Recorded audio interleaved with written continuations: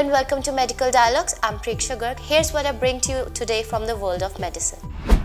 Clinical trial proves that ketogenic diet is effective at controlling polycystic kidney disease. The ketogenic diet proved to be effective at controlling polycystic kidney disease in the first randomized controlled clinical trial of ketogenic metabolic therapy for polycystic kidney disease. The researchers' study is published in Journey Cell Report Medicine.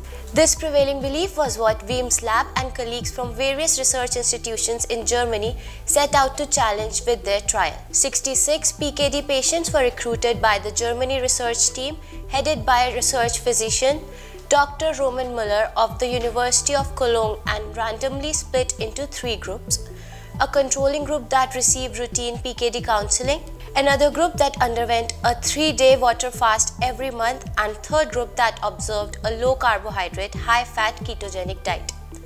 The patients were followed closely with blood draws and MRI scans. Are you also aspiring to excel in medical journalism and delve into the intricacies of health and medical reporting?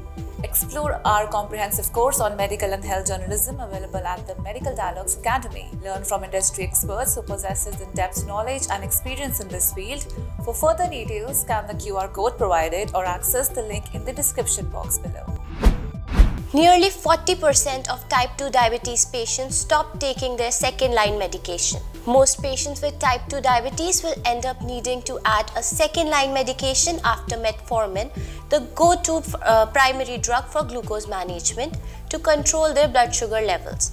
But adherence to the second-line drug can be a hit or miss, reports a new Northwestern medicine study. When patients discontinue their medication, switch to a different drug, or intensify their treatment, either via an increased dose, adding a third medication, or starting insulin, it wastes the doctors' and patients' time, causes the health system unnecessary expenses, and in case of discontinuation, can result in a patient not fully treating their type 2 diabetes.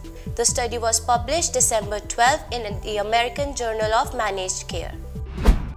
Cannabis exposure linked to 1.5 times higher risk of unhealthy pregnancy outcomes. In a large study of more than 9,000 pregnant people across the US, researchers at University of Utah Health have found that cannabis exposure during pregnancy is associated with composite measure of unhealthy pregnancy outcomes, especially low birth weight, and that higher exposure is associated with higher risk. Compared to most prior studies, this study was larger and measured cannabis exposure more accurately, which allowed researchers to distinguish the effect of cannabis itself from those caused by other correlated health conditions. The research published online on December 12 JAMA.